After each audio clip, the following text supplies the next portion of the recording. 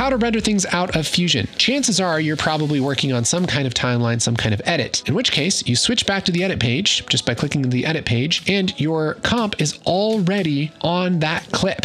That's what's amazing, is that our comp is already here in the timeline. So we don't have to render it out. We don't have to do anything. Look, we just play this back, and guess what? There's our comp with the rain. Beautiful, right? Isn't that awesome? So then I just treat this like any clip in our movie. It's just edited a little bit, just like I wouldn't render out every single clip that I color grade. I don't have to render everything out of Fusion. It can just live in the timeline. And then when it's time to render our movie, we can just switch over to the deliver page. Then you can render this out just like you would any edit. There's no rendering beforehand. There's no going in between apps like you might be used to doing in some kind of suite that's creative, you know, just like a whole bunch of apps that all are supposed to work together, and sometimes they do. I have a free course right here on YouTube that'll teach you everything you need to know about visual effects in Fusion.